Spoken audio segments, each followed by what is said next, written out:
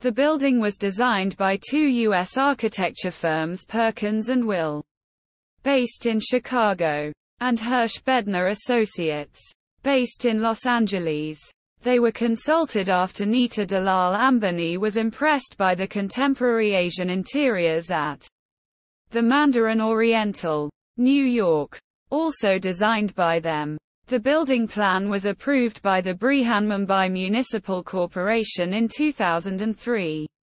And construction started in 2006 with Leighton Asia initially taking charge. And completed by B.E.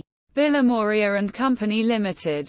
The architects altered floor plans and design concepts as the construction of the building progressed. The home has 27 floors with extra high ceilings.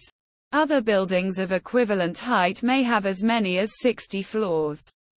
The home was also designed to survive an earthquake of magnitude 8.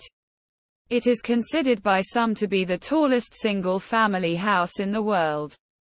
But others disqualify the Antilia because it includes space for a staff of 600. The interior design uses the shapes of the lotus and the sun. These two features are repeated throughout the building using crystals, marble, and mother of pearl. However, no two floors use the same materials or plan. The idea of the design is of consistency, but no repetition. The building has one helipad.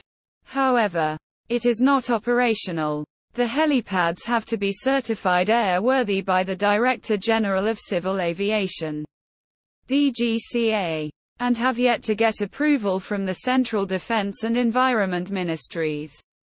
The housewarming was done in November 2010. But Ambani did not immediately move in for fear of bad luck. In June 2011, almost 50 renowned pandits were invited to conduct pujas and address Vastu issues in the building. After which the Ambanis took up residence in September 2011.